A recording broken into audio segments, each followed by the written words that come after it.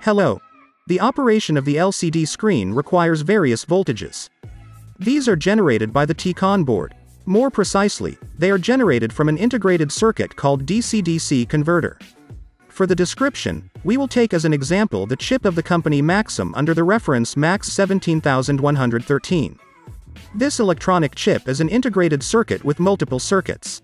It generates various voltages from a single supply voltage, which is here 12 volts.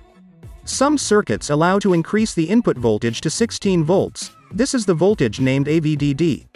Other circuits lower the input voltage to 3.3 volts, which is the voltage named VDD, also known as V-logic. The circuit that allows the voltage to be raised is called a boost converter or DC-DC step-up chopper. This circuit is a switching power supply which allows to convert an input voltage into an output voltage of higher value. Here the converter raises the 12 volts to 16 volts. This is the AVDD voltage with a high amperage of 1.5 amps. The boost converter is similar to a voltage transformer. But this circuit is only applicable with direct current. The voltage rise is at the expense of the current. Here is the operating principle of a boost converter. The circuit includes a direct current source, a coil, a MOSFET, a diode and an electrolytic capacitor. The whole is connected as shown in the figure. The control of this circuit is done through an electronic chip which contains an oscillator circuit. The MOSFET plays the role of a switch. Its opening and closing is controlled by the oscillator circuit. The coil has the characteristic of opposing the current variation and has the ability to store magnetic energy. When the MOSFET is in closing mode, energy is stored in the coil. At the same time, the voltage remains constant in the load thanks to the capacitor. In a second step, when the MOSFET is in the open position, the energy stored in the coil is transferred to the voltage source in the load, giving it a higher voltage than the source. So thanks to a coil which has the characteristic to increase its voltage according to the variation of the current which crosses it, one can increase the voltage in a circuit without having to add in series another source of voltage. Another type of switching mode power supply is the circuit that allows the voltage to be lowered. The circuit is called a buck converter or step-down chopper.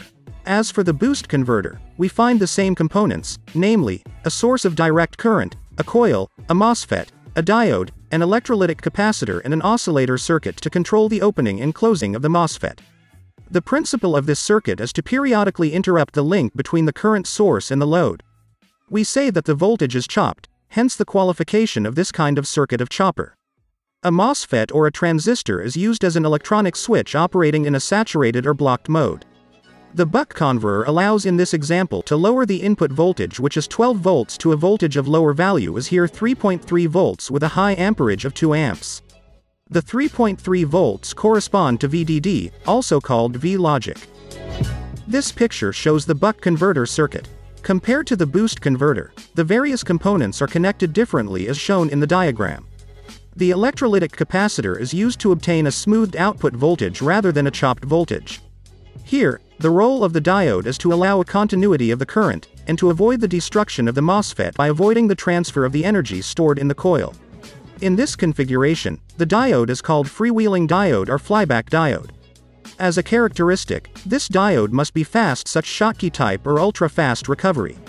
Its reverse voltage must be at least equal to the input power supply and it must be able to support the output current. The operating principle of the buck converter is as follows. When the MOSFET is in closing mode, the coil will oppose at the beginning to the current flow. At its terminals, the polarity is reversed in relation to the current source.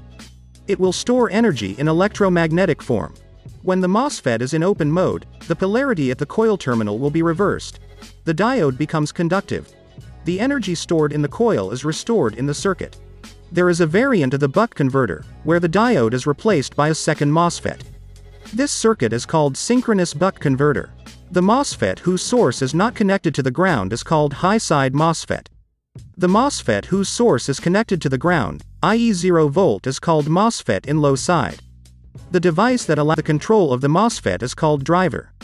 In a future episode, we will see how the VGH and VGL voltages are produced from this same DC-DC converter. Here is the circuit which is in the same chip of the DC-DC converter which will produce the two voltages VGH and VGL. The details of this circuit, called charge pump, will be developed in the next episode. See you soon.